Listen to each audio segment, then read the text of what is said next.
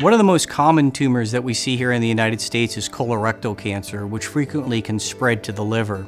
When colon cancer has spread to the liver, there are still many options for patients.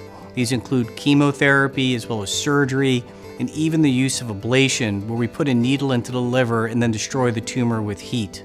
Typically, when patients are seen with spread of the tumor from the colon to the liver, it's important for those patients to be seen by a surgeon.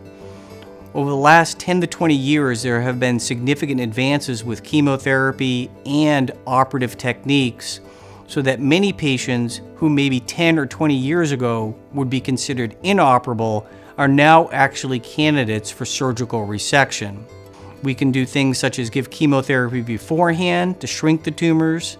We can use ablative approaches, and we can even use techniques that can help the liver to grow before an operation to help facilitate a major resection where we can remove 70 or 80% of the liver and remove all the tumor inside the liver. It is therefore very important for patients who have spread of colon cancer to their liver to be seen at a center of excellence such as The Ohio State, and to be seen by experienced liver surgeons so we can be sure that you are not an operative candidate.